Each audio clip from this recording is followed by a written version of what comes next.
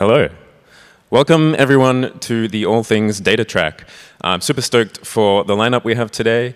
My name's Ned. I'm one of the hosts of the specialist track. We also have Ray and Pedro, who you'll see later on throughout the day. They're down the front.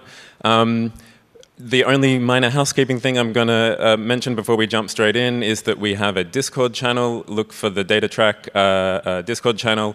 Pop questions in there for when folks are going to be taking questions if we have time. And just say hello, chat. There's a big shout out to everyone in the online audience. It's great that you're tuning in as well. So with that said, let's jump into our proceedings. And first up, we have Christine Seeliger and Long Dan. Dan. They're going to be talking about unpacking the geospatial engineering toolbox, an overview of data science techniques for spatial data. Just some quick intros. Christine is the technical lead of WSP Digital's Data Science and Analytics team.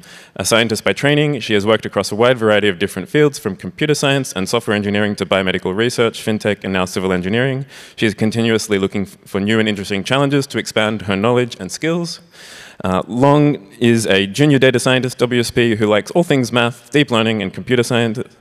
Long is most at home crunching through some algorithm coding problems with too much scratch paper and a pen. When Long is not at work, you can find Long watching anime, playing gacha games, going on random walks if the weather is nice, meeting friends and new people, or trying to get a neural network loss to go down. So please, round of applause for our first talk.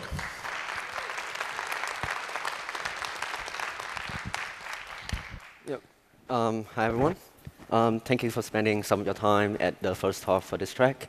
So I think when you think about data science, you probably think about statistical techniques, like the things that you can work on for tables, like the things you find in Excel. Or you may be thinking about unstructured data, like images and text, the things that you work with when using deep learning models like ChatGPT or Stable Diffusion.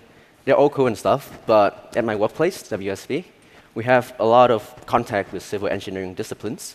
So one of the data type that we work a lot with is actually geospatial data. These are everywhere, they're very useful. And in this presentation, we would like to give you a brief overview of what geospatial data is, what you can use it for. We'll give you some overviews of Python libraries and techniques that we use.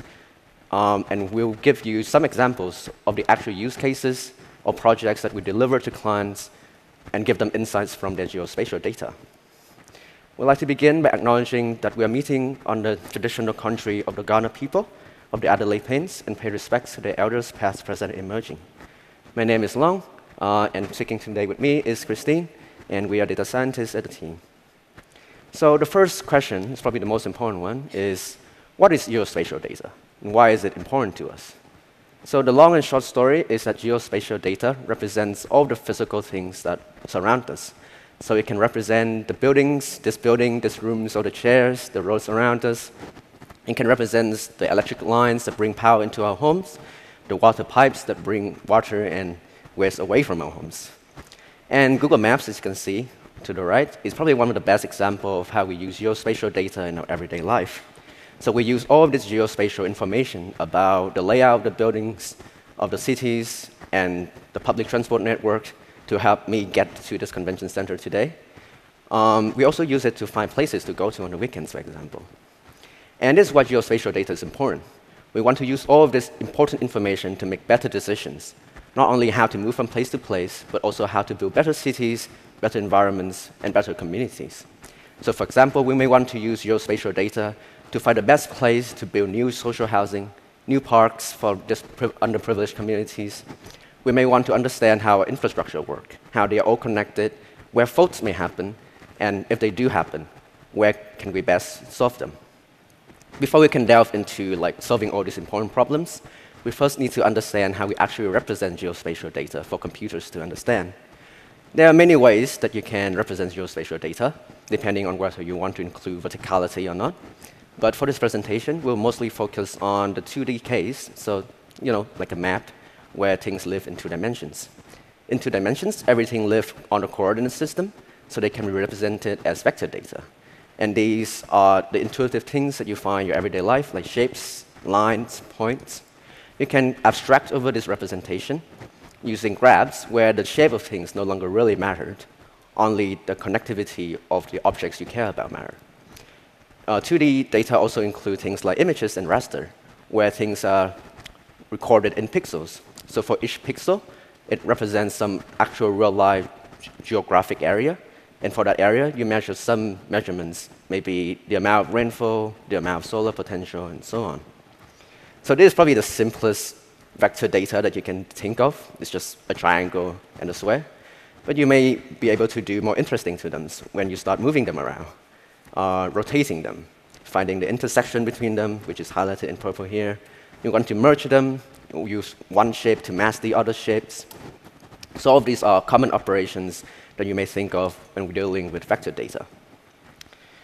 And you can think of these representations as not unique to geospatial data alone, because they are shapes, they are practically everywhere.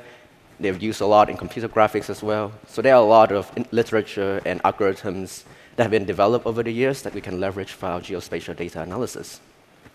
Speaking of tools and algorithms, at my team, we use a very common suite of tools to extract insights from geospatial data. The favorites are QGIS, GeoPandas, Shapely, and NetworkX, which we will go over shortly.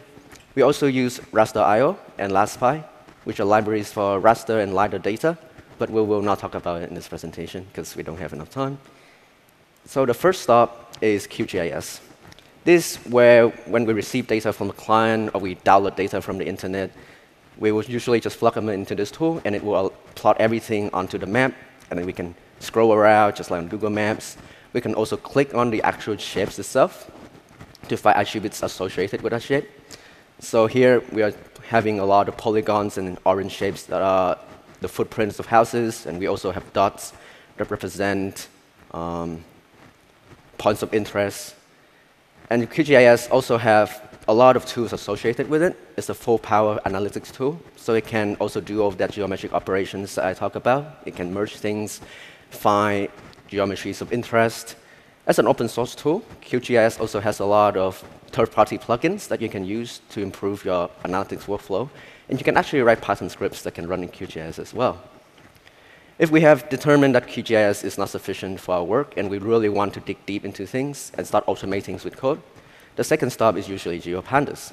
It's kind of like Pandas, which is a library for manipulating tabular data, except we have an additional geometry column.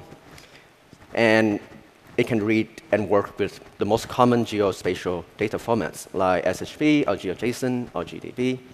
So in this code snippet on the right, I'm importing GeoPandas and using the readfile API to read all the geometries for suburbs in South Australia. And this readfile API is very similar to the Pandas readCSV API. And you can pass arguments to it to specify which format you want to read it. And the next line of code, toCIS, is where the geometry column really shines. Here I'm using the toCIS API to perform an operation that transforms one coordinate system to another. So when you think of coordinate system, you probably think of like latitude and longitude that can locate anywhere on the globe. But it's not the only coordinate system. And in fact, it's not even useful for some use cases where we want to measure precise distances in meters. You cannot really have a distance in degrees. It doesn't really make a lot of sense.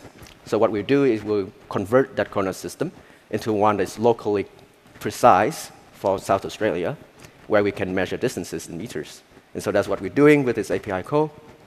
And then we can perform common pandas operations, so things that can work on tables, work similar here.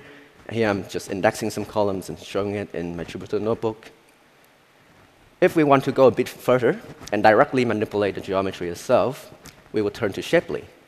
Shapely actually underlies all the GeoPandas geometries objects. So when I print the type of the first geometry in the geometry column, it actually comes out as Shapely.geometry.polygon. And I can also use a lot of the common geometry operations that Shapely provides. And here I'm trying to use the unary union operation. And what this does is it just merges all of the geometries together. And because I'm merging the geometries of suburbs in South Australia, I'd expect to see, well, the state of South Australia to emerge. And it kind of does, except there's this big hole to the left, which I don't really know why. Maybe there's just no one living there. But as in all disciplines of data science, data quality is probably one of the biggest problems that we have. And geospatial data is no stranger to that problem as well. To really show how powerful these libraries are, though, we need to really dig into the use cases and the projects that we work with our clients to bring value to them. So the first project that we'd like to share with you is sewage pipe maintenance. So the problem that we're trying to solve for our clients here, which is a water utility company in New South Wales, is to optimize their sewage mains maintenance program to achieve the best performance for their budget. So the idea is sewage pipe, as they age, they get more prone to breakage or leakages, and it releases a lot of harmful things in the environment and also costs a ton to fix up. So ideally, we would like to replace or maintain the pipes before it gets too old. Obviously, you cannot really replace everything everywhere all at once, so you have to make decisions on which pipe to replace now within your budget. So for the scope of this work, we want to automate this optimization program, and we also want to add some new additional features. We want to tell the client how accessible a pipe is to maintenance equipment. And this kind of breaks down into two sub-measures. One is how much of a pipe is built over, say by property. So you can see the pipe highlighted in red is kind of built over in certain places. The second dimension is how accessible a pipe is from the road behind like all these properties. So let's say I want to access the red pipe from the road, then I may need to go over like the building in gray, and that building does not have a large enough driveway for my equipment to drive through. So for this problem, we have data that are the pipes in lines. We also have the outlines of all the buildings in these orange polygons. And these are actually generated from satellite images using the deep learning model, so that's an interesting application there. And finally, we have some outlines of the lots for each property, and this data is publicly available from the New South Wales government. So to solve the first measure, which is how much of a pipe is built over, the algorithm is relatively simple. Intuitively, you can think of, well, if I want to find how much of a pipe is built over, I just find the exact section of pipe that is underneath any other geometry. And this is a geometry intersection problem. In Shapley, you can do that with a single API call, the intersection API. So any geometry have an intersection method that can be called on a larger geometry, and then Shapley will handle the specific algorithms to intersect a line with a line, or a line with a polygon, etc. And this is all well and good. However, the problem of determining how much of the pipe is accessible for an equipment behind property is a bit harder. There's no really single unique operation that you can just do and get the answer. So our first naive approach is to try to measure the gap between the building and the lot fence line. So the idea is, well, if the pipe is in front of the property, then surely it's accessible. So that's the trivial case. If it's behind the property, then the issue is there like a big enough gap between the building and the lot fence line for the equipment to drive straight in, like a driveway that's not blocked by a garage. So visually, we were trying to measure the distance of that red line between the building and the lot. And in Shapley, distance is very easily performed, assuming you are in that projected coordinate system that I mentioned earlier. You can use a distance API between any two geometries again, and Shapley will handle all the specifics to measure the shortest distance between any 2 points on those two geometries. This approach, however, kind of just breaks down when you add more complexity to the problem. So here I'm trying to add some extra like sheds and garage and maybe pools. So there's extra polygons now in the lot. And so this minimum distance between the building and the lot fence line doesn't really tell the whole story, because maybe there's sufficient distance, but a shed further down the line is blocking, as you can see. Or maybe, so now you have to include the distance between the building and the shed as well. But if that distance is too small, maybe you also need to consider the first distance that we measured, because there may still be a path straight through. So I guess you can come up with some algorithms to iterate over all these combinations of distances, but it's not very naive algorithm anymore, and it's starting to be very complex and error-prone. Fortunately, there is a better approach which uses buffering. And buffering is just expanding or shrinking a geometry by a certain set distance. So in this illustration, we are buffering, expanding the original building geometries by 1 meter. So you can see the original geometries are in orange with the X cross on it, and the buffered outlines in a more transparent orange color. I'm also shrinking the original lot geometry by 1 meter, and the remaining space is colored in green. So the insight of this approach is that if we make some simplifying assumption on the shape of the equipment that we care about, and we're just going to assume that it's a sphere of some radius, and we can also tweak this radius to actually account for the actual shape of the equipment, then the center of that sphere must lie in the green area. And you can kind of see this for yourself if you try to imagine placing the center of the sphere anywhere that is not in the green area. Then when you draw the sphere, it must intersect the last fence line on the original building geometry somewhere, because the radius would exceed the buffer distance. So if we now check if the green area contains both the pipe and access to the road, then surely some equipment that is a sphere would be able to go from the road to the pipe. We can now do this in Shapely using the difference and buffer API, which does exactly what it says it does. We compute the difference between the negatively buffered lot, so that's the shrinked lot, and the positively buffered buildings envelope to give the green area. We then iterate through each polygons within that green area, just in case that the buildings, when buffered, chops the area in half. And for each of that polygon, we can check if it intersects the road and the pipe geometries. If it does, then the pipe is accessible. The outcomes of all of this algorithm is some condensed summarization measurements for each pipe that say how much of it's built over and how much of it is accessible. And all of these measurements can then be fed to downstream applications, for example, like in the dashboard or in some reporting program so that the client can make decisions, or it can even be fed into another machine learning program to actually perform that optimization program in the first place. Sometimes, though, we don't really want to have this summarization measurements from our geospatial data. We instead want some geospatial data as outputs from our initial geospatial data, because we may want to, for example, visualize them on the map. And the second project I want to share with you is one where this is the case. In this project, heavy vehicle road access. The problem is we want to evaluate road networks in New South Wales against electric trucks dimensions. So the idea is the state of New South Wales wants to adopt electric trucks, but these are really large compared to original trucks. They are larger and longer to account for their batteries. And you have ever driven behind trucks, you know that you don't want to be inside its turning curve, because as it turns, it creates this really large swept path, which is this total area that it traces out as it turns. And you don't want to be inside it, because then it's going to hit you, and that's not going to be a fun experience. So the client wants to understand if the road network in New South Wales is sufficient for all of its new vehicles. So for that purpose, I think my laptop's not liking me today. Yep.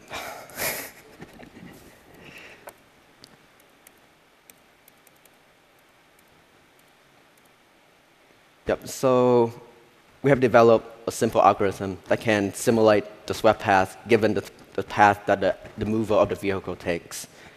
But this is actually the start of a new problem, because this simulation algorithm needs the path that the mover takes, but the data that we were given actually do not have any information on what actual path it can take to turn. So the information we are given is a single line for each road geometry that starts and ends where the road starts and ends. So in this intersection, we have many separate roads, but we have no information that tells the algorithm that it can turn that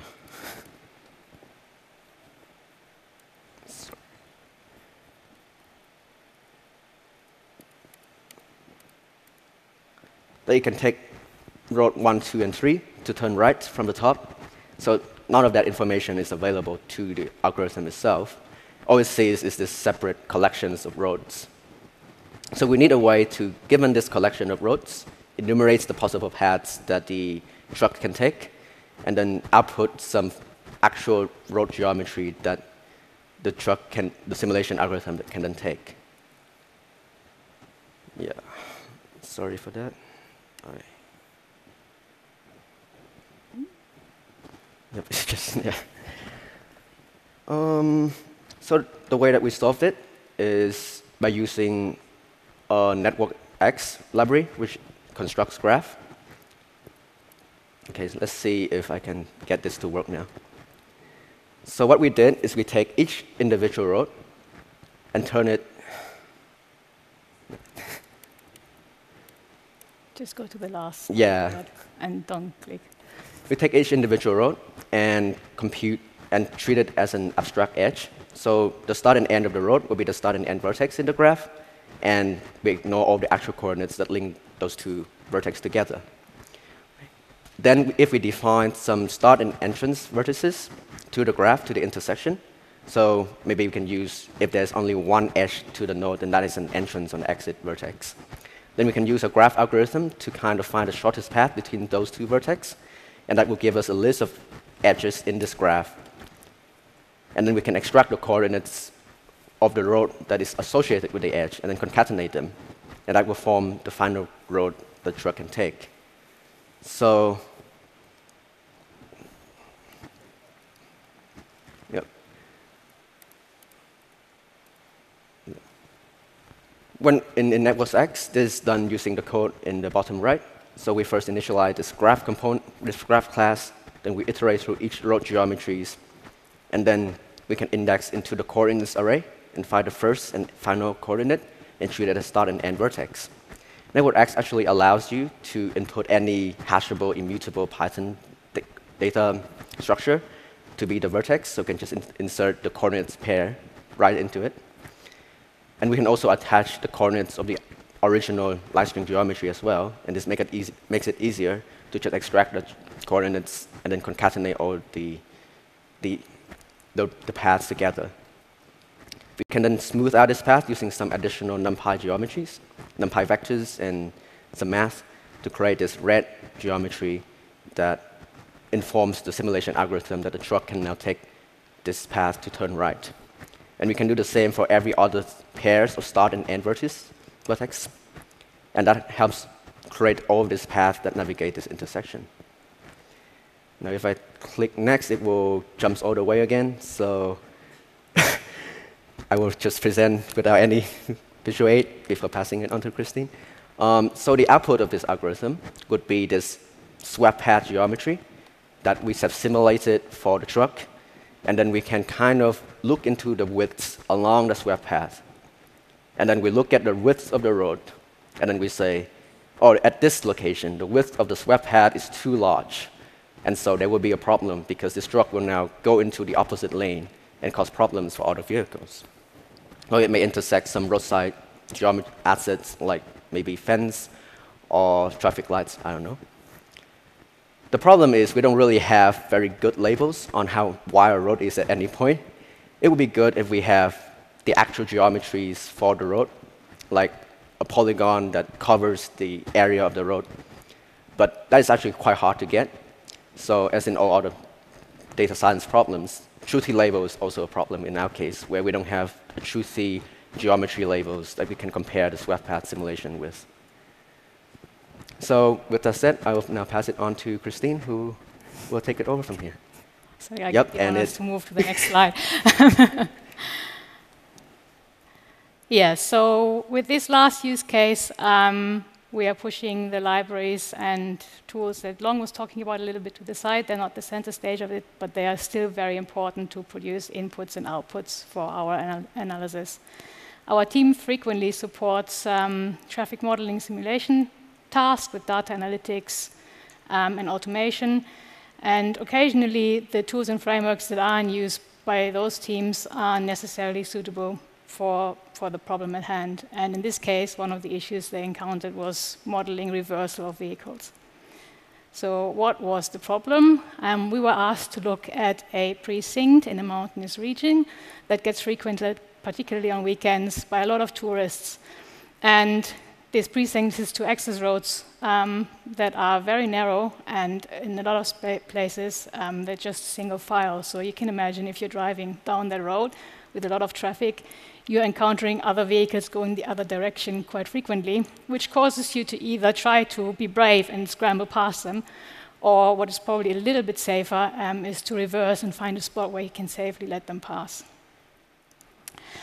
The operators of this road were particularly worried about the latter, people reversing up and down the road and creating too much traffic on it. So they asked us to provide some foundations to intuitive traffic operations that they could use to alleviate that problem.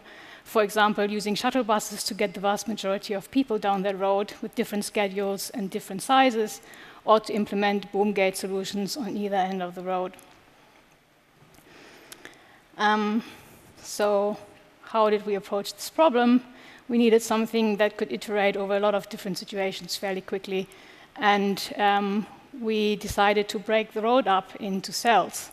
And each of these cells would have properties, such as whether they are single or double file, and, for example, the speed associated with traveling on this particular location. And it would have a state, which represents a vehicle being on the cell, whether this vehicle is traveling east or west, or whether it is currently reversing or in a holding state waiting for a vehicle to pass. For each time step in the simulation, the cells would update their state in a random order based on the surrounding cells, and we introduced some more variability, for example, the arrival times of cars at either end of that road, based on distributions we got from traffic counts that were actually measured upfront. What this allows us to do is very quickly test different operating scenarios, introduce the boom gates and buses and other things, and simulate thousands of typical days how traffic could evolve on this road. How did we implement this? At the core of this is a custom simulation that we wrote in Python, and one of the key inputs to this is a shapefile that contains the geometry of the road. And you can imagine that you can easily load it and then use Shapely that Long was talking about before to break this road down into evenly sized segments. In addition, we put the vehicle counts in and a config file that then relates the change along that road and therefore its relation to the cells with regards to what the speed limits are on, or the average speeds on those sections of road and which ones are the single file locations. Now, once you've done that, your simulation can essentially forget about the spatial context of this. However, it's really valuable to keep this information in the back of your head, because what we did is we implemented a visualization in Pygame for this, which is basically translating the coordinates of the cells into screen coordinates. And we could use this to take the client on our journey of developing the simulation and show them along the way how vehicles are actually moving along their bendy mountain road. Then the simulation has a batch mode where you can run thousands of simulations, and it's just chucking out files with the parameters that we are interested in. So the last bit to this analysis that is missing is what do we do with all this data once the simulation has produced it. And in good old data science style, we developed a Python notebook that reads all of this in for a single scenario and then creates aggregated outputs. And again, the spatial representation of these cells becomes really quite important because it allows us to produce a spatial representation of our results that then can be loaded, for example, in QGIS and put on maps to show people the actual content of what's happening. And these are some example outputs. I need to say that the y-axis went missing from these plots, but it's the percentage of vehicles, and it, for example, shows the travel time overall on the road, the intergate travel time, the number of interactions that vehicles have, and on the left and the top right, in particular on the left, you can see the hotspots of these reversal interactions that we were mostly interested in. And on the right, you can see general vehicle interactions, which also includes vehicles holding or queuing up behind others. Now, this approach really worked quite well, and after this, we conducted a second study with a very different topic, but the same methodology, which basically looked at a mine site in WA and the road that is required to access it. And this is a dirt road, and the biggest problem there is dust development. So we basically used this methodology to simulate different operating scenarios for water trucks, convoy scenarios to get workers in and out, and heavy vehicles traveling up and down this road and machinery. Yeah, so a very useful little methodology, and as you can see, the spatial context is really important and useful to show your results. That's it from us. If there's still time. I think happy to take questions. Otherwise, thanks for listening.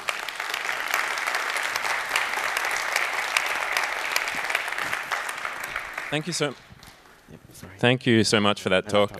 We are running a bit late, and so you did a wonderful job with a few minutes extra, but we might give that back to folks too, because we're going to try and stick to the 11 o'clock schedule. So we'll jump into saying thank you so much, Christine and Long, and we have some gifts for you.